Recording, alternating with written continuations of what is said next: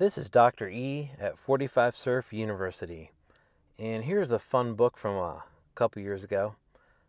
Basically, I noticed that a lot of people that were involved in what they call kind of the Neo or New Stoic movement were kind of discounting, ignoring, and sometimes even belittling Socrates.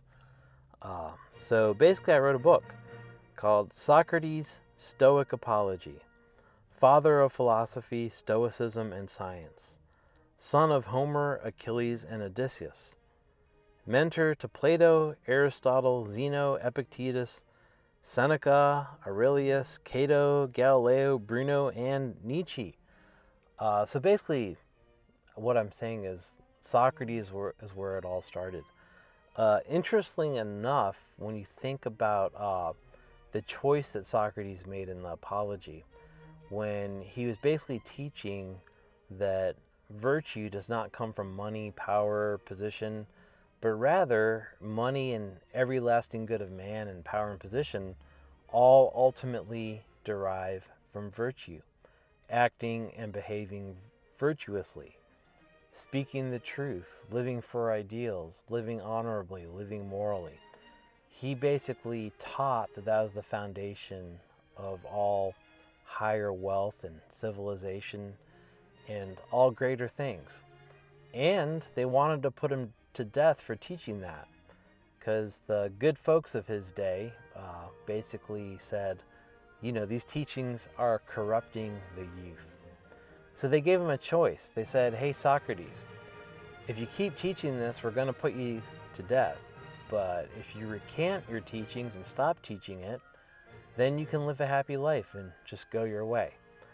And Socrates at that point, his friends didn't want him to die, so they're kind of encouraging him to recant his teachings and, just go live quietly somewhere. But Socrates said, wait a second here. Think about Achilles. Did Achilles have any thought of death or danger when it came to doing the right thing? And in Homer's Iliad, Achilles' good friend Patroclus is slain. So Achilles knows, he's been told that if he returns to battle to avenge the death of his good friend Patroclus by slaying the Trojan Hector who had killed Patroclus, then Achilles' death will soon follow. Or if he leaves the battle entirely and sails far away, he'll live a long, happy, prosperous life. But for Achilles, there's absolutely no hesitation. He returns to battle to slay Hector and avenge his good friend. So Socrates notes that, and he says, not just Achilles, but all the heroes on down, his Greek heritage, they would look down at him if he turned tail and ran just because he feared for his life. So he basically said, I would gladly teach this many times over and over again, even if I had to die many times over and over again. So of course they sentenced him to death and put him to death. But that whole idea of standing up for the truth no matter the consequences, you could see that spirit which began, Socrates credits Achilles, but then when you look down through Bruno, Galileo, Copernicus, so much of science was advanced by people who didn't do the easy thing and didn't back down, but rather stuck by their guns, stuck by the truth, and fought for it. The book description to Socrates' Stoic Apology reads, for the past 10 years or so, I have been voyaging through the West shooting epic landscape photography, McGucken.com, while traveling with my best friends, Homer, Socrates, Epictetus, Virgil, Einstein, the Tao, et al. This book is devoted to my good friend Socrates. I'll never forget the day I was introduced to Socrates. It was a gray, cloudy autumn day in Princeton, one of those first days of fall when one needs a jacket. I was sitting alone in the bleachers just beyond the tennis courts, as I was an hour early for tennis practice. Truth be told, I hadn't really been enjoying my philosophy class, Plato and his predecessors. The professor who shaved his head seemed a bit, well, professorial. But my feelings about philosophy were about to change. I was about to fall in love. I opened the text, Plato's Dialogues, and devoured the entire apology in an hour. It blew me away, and thus I learned that philosophy was better exalted in books than the Princeton lecture hall. Ever since then, I have always sought the original texts in poetry, philosophy, literature, and physics, and I've always sought to read as many translations as possible. Right as I finished the apology, the skies opened up and thunder and lightning canceled tennis practice for the day. I ran on back to my dorm with a renewed passion for pursuing virtue in art, physics, and philosophy. Even though a lot of the modern Stoics ignore Socrates pretty much, Bertrand Russell, the great philosopher in his own right, sets the record straight, writing, Socrates was the chief saint of the Stoics. Throughout their history, his attitude at the time of his trial, his refusal to escape, his calmness in the face of death, and his contention that the perpetrator of injustice injures himself more than his victim, all fitted in perfectly with Stoic teaching. So did his indifference to heat and cold, his plainness in matters of food and dress, and his complete independence of all bodily comforts.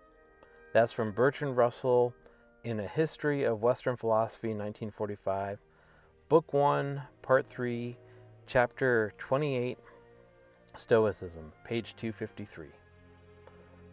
Ever since that introduction to the Apology, I have always seen the Stoics, physicists, and philosophers who came after Socrates to be students of Socrates. And thus Socrates became my spiritual guide and mentor, as he taught me to imitate Achilles in considering not death nor danger, but only acting with virtue while courageously speaking the truth, come hell or high water. The esteemed Alfred North Whitehead noted, the safest general characterization of the European philosophical tradition is that it consists of a series of footnotes to Plato. I do not mean the systematic scheme of thought which scholars have doubtfully extracted from his writings. I allude to the wealth of general ideas scattered through them. His personal endowments, his wide opportunities for experience at a great period of civilization, his inheritance of an intellectual tradition not yet stiffened by excessive systematization, have made his writing an inexhaustible mine of suggestion. That's Alfred North Whitehead, Process and Reality, page 39, Free Press, 1979.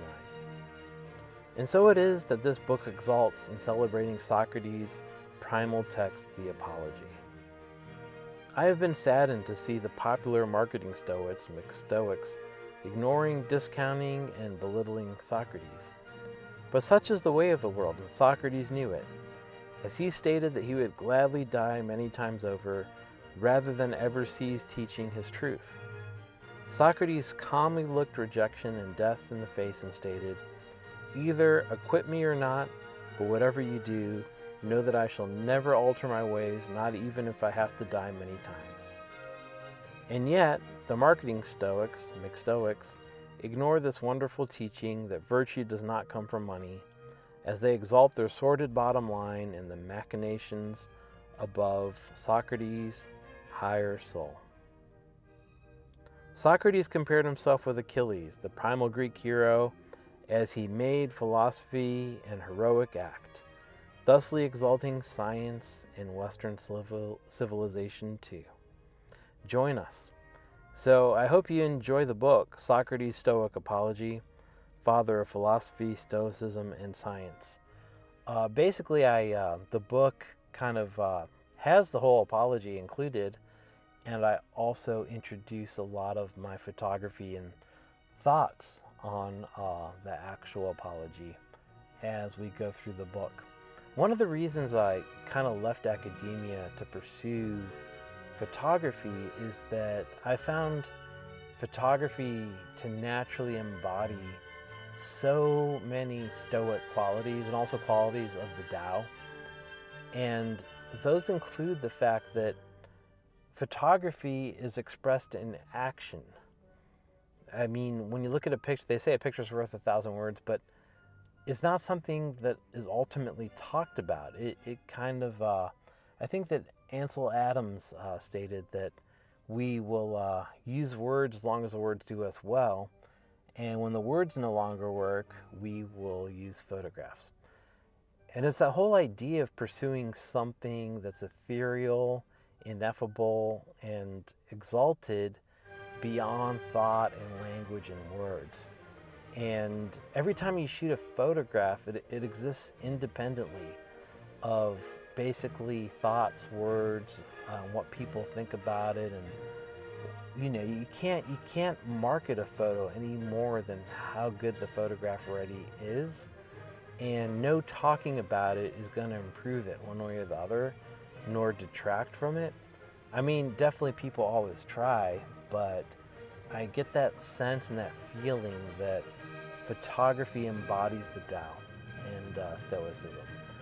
And the fact that, both of the teachers of the Tao and Stoicism, they place action over words, the value of action over words. And photography places the value of action over words. If you don't get up at 5 a.m. and hike 10 miles up the hill to get there on time when the light's just right on the waterfall, you don't get the shot. And I really love that about photography, where it seems so much other stuff, things can be played, algorithms can be skewed, marketing can be committed, I suppose is a good word for it. And, things can be twisted. But once you go down that road, I think you lose the higher soul, the higher good. And I love the Stoics and the Tao, as they both teach us of that. One of the tenets of the Tao states that he who speaks of the Tao does not know it, and he who does not speak of it knows it best. And I think that's you can find a lot of that in photography. That the photographers who really know what they're doing, they don't talk about it a whole lot, but rather they let their photography speak for themselves. Whereas there's a lot of others, I kind of call them photographers, like talk instead of tog. So it's that whole idea that they spend way too much time talking about photography compared to the small amount of time they spend doing it. And I mean, to each his own, it's perfectly fine, but I do think that principle of the Tao, that those who talk most about something know at least, the same with Stoicism, often it is the ones who are writing the most about it, or the ones practicing it the least, because Stoicism is all about pursuing truth and virtue over all else, and not just writing about pursuing truth and virtue and then marketing it, but it's actually taking action. And I think that the realm of art is a place where the immortal soul can pursue truth and action. I think that, definitely language provides us that too. When you look at eternal poetry, Homeric poetry and all that, that's a great thing too. But merely rebranding or reculling like the precepts of the Tao and Stoicism, that has never quite appealed to me. And for me, I humble myself before all those great philosophers, Epictetus and Socrates and everyone who came before, and I kind of see the pursuit of photography as a way to honor all the things they said, not just in words, but also in deeds. Anyways, I hope you enjoyed the book, and this is Dr. E at 45 Surf University.